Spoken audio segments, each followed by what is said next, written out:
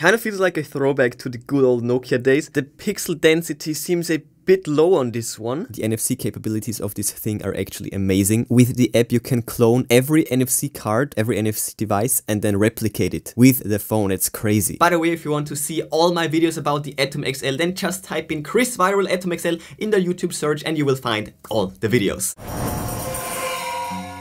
Initiating. Welcome back. Welcome back to my daily grind. Create yourself is what you'll find me doing every day and every night. No time to lose, one day, one step in the right direction. I'm Chris and I'm only here to show you if I can do it, you can do it too.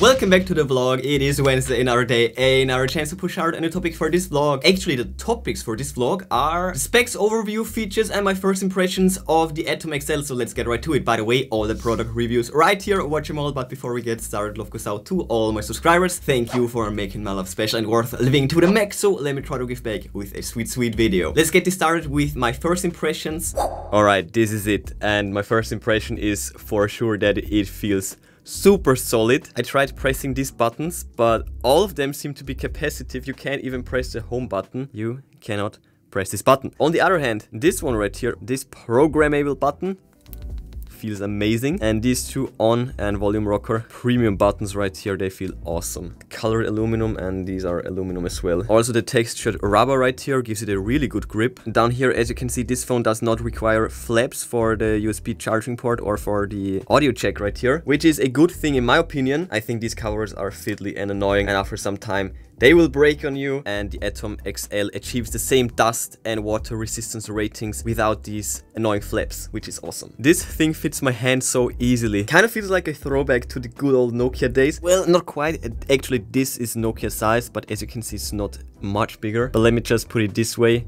The Atom XL makes our phones look quite huge. Check this out. My good old Sony Vivas right here. Oh yeah, back here is a little hook. You can hook it to your, I don't know where. Just noticed that. Compared to the OnePlus One right here, that's the Note 4. And the Pocophone F1, my daily driver. Now, the pixel density seems a bit low on this one. The screen to body ratio is of course a given with a rugged design, but the resolution per inch is a bit low on this one. Actually, let's get right to it.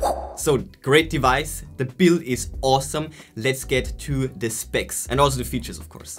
There was a lot of detective work involved in this. I got some of it from the Unihertz.com page, but this is very incomplete. Anyways, the release date is June 2020 on a global level. The price is $329 or around 295 euros. Measurements right here, a weight. When I weighed mine, it was a bit less. It was like 235 or something like that. The build is a hybrid frame. It's aluminum and plastic. Back is hybrid as well, and it's a rugged build. The operating system is Android 10 or Android Q straight out of the box. Chipset is the MediaTek Helio P60, 12 nanometers. And the CPU is a MediaTek ARM Cortex A53, 4x2 GHz, and an ARM Cortex A73 with also 4x2 GHz. GPU is ARM Mali G72 MP3, and the RAM is 6 GB. No clue about the frequency. The internal memory is 128 GB of UFS 2.0, likely 2.0. Sensors, there are many sensors. We have the fingerprint, it's front mounted. We have an accelerometer, a gyroscope, an orientation sensor, of course. We have proximity compass, ambient light, a barometer, and a magnetometer as well. The battery is non-removable. It's a rechargeable 4300 mAh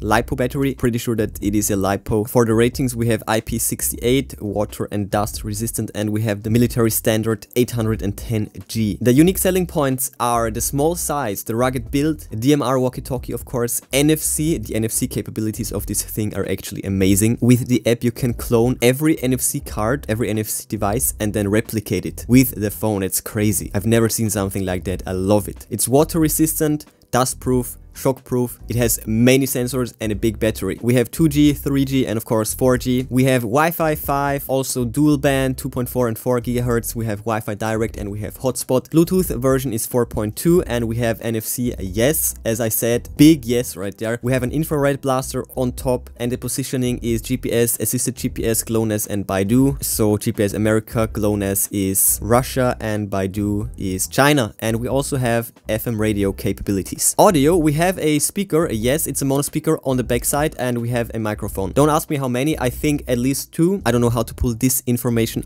out of the phone yet. If you know how, please let me know in the comments below. The display is 4 inches in diameter, around 51.5 screen to body ratio. The resolution is just 640 times 1136 pixels. It's a 40:71 ratio. Weird ratio, but that's what it is. And yeah, we have 323 PPI in the x-axis and 328 in the y-axis, and the refresh rate is 60 Hz. This is an IPS panel, pretty sure about that, and the rating is Corning Gorilla Glass, but it's an unspecified version. For the main camera, we have a single camera with a 48 megapixel sensor. Don't know about the aperture. The focal length is 4.74 millimeters. That's what I pulled out of the phone. Best photo resolution is 48 megapixels, and best video resolution is 1080p at 30 frames per second. We have autofocus, macro, and infinity for the focus modes, and features are electronic image stabilization and a dual LED flash. For the front camera, we have an 8 megapixel sensor, 3.09 millimeters focal length, best photo setting 8 megapixels, and best video setting 720p at 30 frames per second. And it says here that the focus mode is fixed. That's true, but it's not infinity. What I've seen from the selfie pics, it's actually rather close. The focus point is not far away from the camera. Well, it's selfie optimized, so makes sense. Lastly, for the ports, slots, buttons, and indicators, we have USB 2.0 Type-C for charging, also for fast charging, and also for USB OTG on the go. We have an audio jack, 3.5 millimeters, and we have a capacitive home button with the fingerprint sensor underneath, and we also have 2 capacitive touch buttons, one for back and one for menu. You can switch them around. We have physical buttons, the power button, the volume rocker, and the DMR push to talk button, and this one is customizable. This phone also features a hybrid dual SIM tray, dual standby, and the size is nano SIM. If you want to expand your memory with an micro SDHC card, then you will need one of those SIM slots. And lastly, we have an LED notification light, which is multicolored.